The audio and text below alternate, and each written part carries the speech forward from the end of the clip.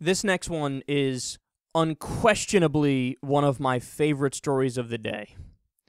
Alex Jones sees a CIA conspiracy in the terrorist jihadist group Boko Haram in Nigeria that just kidnapped those girls. The Boko Haram situation. I've spent about a week watching this and haven't commented much. And I went and did some research just to confirm my previous research. Because I have the knowledge. I've done the research, but there's so much research, it gets foggy. And I went, isn't Boko Haram protected and used to manipulate the Christian majority, animist majority, those two together, in Nigeria? Isn't Boko Haram in the north CIA connected? I was sitting there watching Boko Haram with the sound off, and I went, that's staged. That's totally fake. And it's just like so much other stuff. I told you that abortion lady saying she loves getting abortions and holds a picture of the dead baby. I told you she was an actress. It came out she was an actress. I mean, the Boko Haram thing's fake. I'm going to explain why I think so. I don't have total proof, but I got a lot of evidence. And watch, it'll come out later. It's staged. But let me just say this. We know Boko Haram is working for Western intelligence agencies as a central Western or Western Central destabilization force. So I knew Boko Haram or Boko Haram was a double, triple agent operation because the majority are Christian and animist. If you add those two groups together in Nigeria, Africa's most populous country, like 300 million people or something now, almost. I mean, it's incredible. And that they're being used as a pretext to basically militarize the central government that, again, is Christian/animist or earth worship group, and that they're playing that group off against them so that Nigeria will take Western aid and more IMF World Bank funding, and so they can be controlled by the globalists. Here's my question for Alex Jones. Is there anything that's not a conspiracy? Anything? Anything? There are hundreds, if not thousands, of jihadist groups in the world that want Sharia. All different size, they have all different levels of influence. Are they all U.S. government funded? I mean, just to give you a couple that we've discussed on this show before, we have Al-Nusra Front, we have ISIS. These are two groups that are currently fighting in Syria on the side of the rebels trying to topple Assad. We, of course, have Al-Qaeda. We have Al-Shabaab. We have Boko Haram, etc., etc.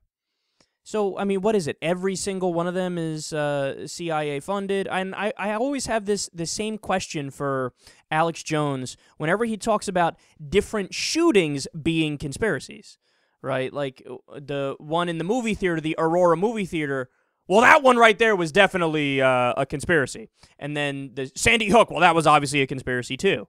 But wait, do you realize that there are 32,000 gun deaths in the U.S. every single year? So that's just a tiny number of all of the mass shootings and the suicides and this and that. How many of them are U.S. government CIA conspiracies? And if there are some that aren't, why do they need to do the ones that are? Because they could just point to the ones that aren't CIA conspiracies and use them to justify whatever policies Alex Jones think they want to justify anyway. So why do the overkill and why do some that are supposedly staged? It doesn't add up. And by the way, how about the fact that your whole argument was, oh, the reason why they staged the Sandy Hook shooting was to come and take the guns. They haven't come to take the guns. How about they couldn't even get a watered-down background check bill past Congress.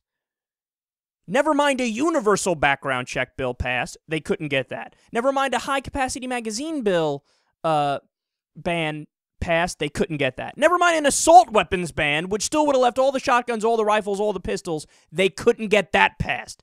But you're out there saying they're going to use that to take away all the guns? They couldn't even get a background check pass with 947 loopholes. So you're wrong because there's no motive. The same thing with this idea too. Well, obviously Boko Haram is it's the CIA. The CIA is behind it. And look, I'm not saying there are no conspiracies. We've been over this 100 times. The Bay of Pigs is a legitimate conspiracy. The Tuskegee experiments, legitimate conspiracy. Operation Northwoods, etc., etc. Am I saying I don't have questions about other things that I think are up in the air, that the official response was shitty? Absolutely. I don't think 9/11 was an inside job, but that doesn't mean I don't think that Building 7 is fucking weird as hell.